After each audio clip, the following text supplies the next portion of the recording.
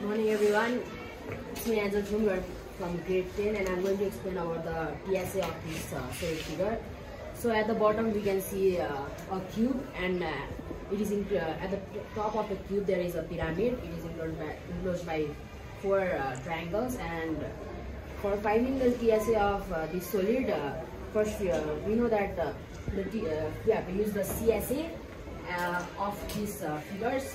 So first there is cube, so the CSA of cube is 4a square, and the CSA of this upper figure pyramid is 12. So we have to add the down surface area because it is also seen. So the CSA of this figure would be CSA of pyramid plus CSA of cube, and the base area of the cube, that is square.